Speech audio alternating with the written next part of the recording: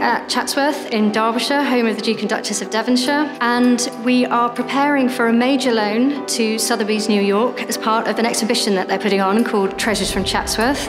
And today it's pack-up day. So what's our plan? She's not easily lifted, so what we have to do is put these Teflon sliders underneath her and pull her onto this pump-up truck. The Vestal Virgin is very much part of the fabric of Chatsworth. She was the great passion of the 6th Duke of Devonshire, who collected a lot of the Raffaelle Monti sculptures for the sculpture gallery here at Chatsworth. And it has moved before, but obviously for us it's quite a nerve-wracking experience. It's in actually 3 parts. It does have some repairs to it. So all of those things we have to think about as we very carefully assess how we're going to move it. We have to put ratchet straps and blankets across here to secure her to the pump-up table, so we've just got to be careful of her hands and this sort of flamed area here.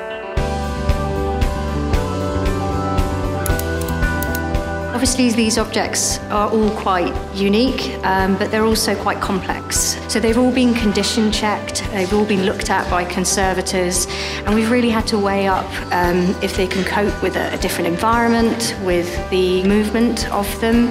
They're obviously going to go on various means of transport to get to the States, and so all of those things have to be considered as we think about loaning them.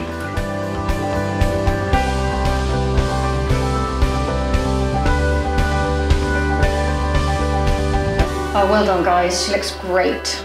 Cup of tea? Yeah, cup of tea.